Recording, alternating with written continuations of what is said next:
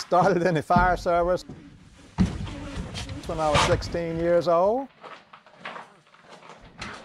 And while he's dedicated his life to public service, My name is Tom Herman. through 4 decades as a firefighter, Yeah, I have an addiction. he's also known across the country as a collector. Got into collecting fire memorabilia, and it just kind of never stopped. And known as an authority on almost all things fire service related. I don't know how all this happened, but it just kind of morphed over a 40-year time period. The inventory of the collectibles, somewhere around 120 pages long. He has badges, helmets, fire alarms, fire extinguishers, and the list goes on. But behind these doors, In 1976, I bought our first antique fire truck.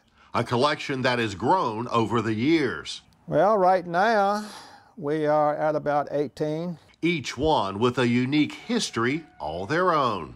Just think about all the responses that they made to fires, accidents, what these trucks have seen over the years. But a collection like this doesn't start out in pristine condition. These trucks serve their locality for usually 30 years, sometimes 40 years or more. They have a lot of history in them. So to look like this took lots of patience. And I spent 3 years disassembling the vehicle. And then even more patience. It took 5 years to reassemble the vehicle. The end result, a work of art with ties to Richmond. This is a 1937 Buffalo hose wagon that served its entire career in the city of Richmond, Virginia.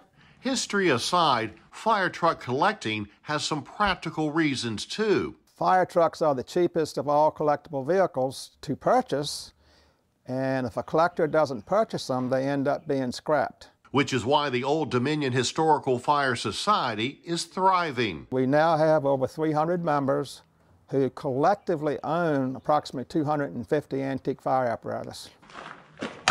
Sometimes Tom's research unlocks a key. So this particular truck is a 1925 Mack.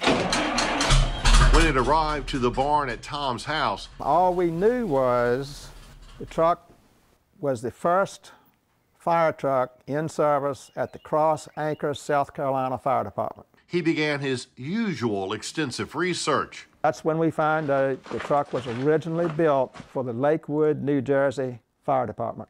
And soon the realization, Well, it's a real piece of history.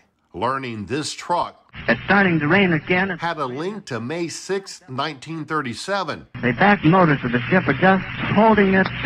and to an aviation disaster. It bursts into flames. Get it started. Get it started. It's fighting and it's crashing. It's crashing terrible. That on the day of the Hindenburg disaster, Lakehurst contacted Lakewood to respond to that incident. LZ-129 burst into flames while attempting to dock. Oh, the humanity. This was the very truck that responded to the Hindenburg.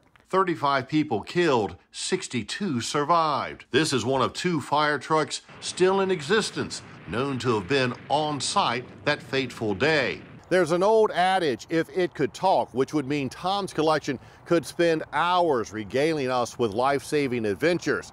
As for Tom Herman, his is a lifetime spent loving the job he did at work and at home, appreciating and honoring the people and equipment that came before. As for that old Mac, it may soon be heading back to New Jersey. That's a look inside Wayne's World.